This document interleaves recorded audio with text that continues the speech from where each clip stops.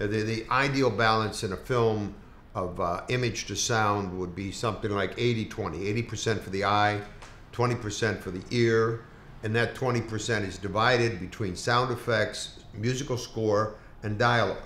And for the film, you want as much as possible visual, physical action.